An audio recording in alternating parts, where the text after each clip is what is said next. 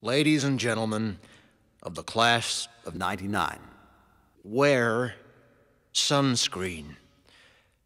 If I could offer you only one tip for the future, sunscreen would be it. The long-term benefits of sunscreen have been proved by scientists, whereas the rest of my advice has no basis more reliable than my own meandering experience. I will dispense this advice now. Enjoy the power and beauty of your youth. Oh, never mind. You will not understand the power and beauty of your youth until they've faded. But trust me, in 20 years, you'll look back at photos of yourself and recall in a way you can't grasp now how much possibility lay before you and how fabulous you really looked. You are not as fat as you imagine. Don't worry about the future, or worry, but know that worrying is as effective as trying to solve an algebra equation by chewing bubblegum. The real troubles in your life are apt to be things that never crossed your worried mind, the kind that blindsides you at 4 p.m. on some idle Tuesday. Do one thing every day that scares you. Sing.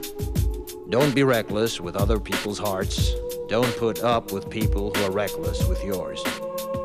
Floss. Don't waste your time on jealousy. Sometimes you're ahead, sometimes you're behind. The race is long, and in the end, it's only with yourself. Remember compliments you receive. Forget the insults. If you succeed in doing this, tell me how. Keep your old love letters. Throw away your old bank statements. Stretch. Don't feel guilty if you don't know what you want to do with your life. The most interesting people I know didn't know at 22 what they wanted to do with their lives. Some of the most interesting 40-year-olds I know still don't. Get plenty of calcium.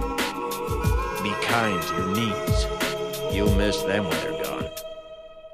Maybe you'll marry, maybe you won't. Maybe you'll have children, maybe you won't.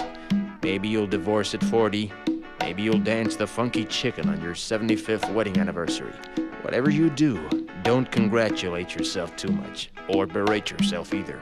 Your choices are half chance. So are everybody else's. Enjoy your body.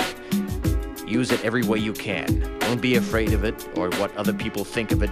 It's the greatest instrument you'll ever own. Dance. Even if you have nowhere to do it but in your own living room. Read the directions, even if you don't follow them.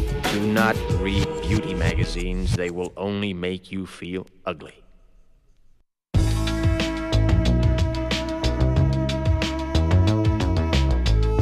Get to know your parents. You never know when they'll be gone for good. Be nice to your siblings. They're your best link to your past and the people most likely to stick with you in the future. Understand that friends come and go, but with a precious few, you should hold on. Work hard to bridge the gaps in geography and lifestyle.